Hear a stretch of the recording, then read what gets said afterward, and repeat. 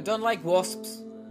I know, no one really likes wasps, but I really don't like wasps.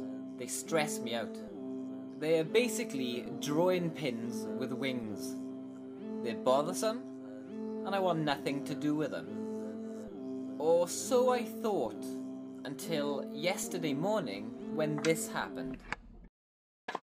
Just finished work, 12-hour night shift, quite tired, wanna relax, but on my pillow, there's a wasp. Just going for a walk. He's not even flying, he's just walking around. What are you up to, sir? There was something obviously wrong with this wasp. For a start, it was walking around like a pedestrian, and I felt bad for him, so instead of kicking him out, I got him something to eat. I'm well aware wasps don't make honey, but, you know, close enough. And you know what? He was well into it.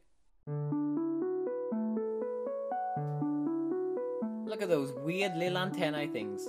He's having a whale of a time. I never imagined myself ever saying this about a wasp, but he looks a bit cute, doesn't he? He seems alright. Dare I say, at this point, we'd established a bit of a rapport, a bit of a bond, me and this random wasp. We were getting on. So, obviously, I decided to join him for breakfast.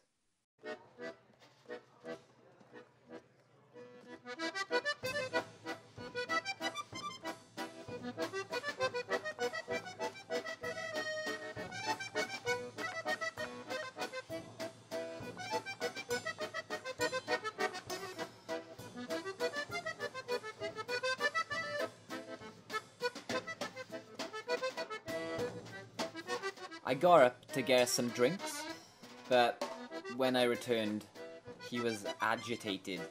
He was pacing up and down. I don't know what happened.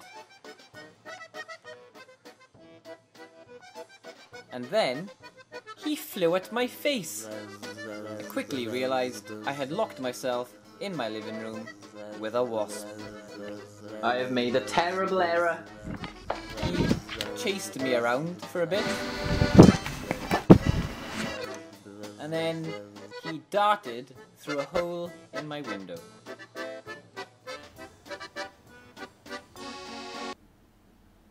I returned to my cinnamon swirl and tried to take in the events of that morning.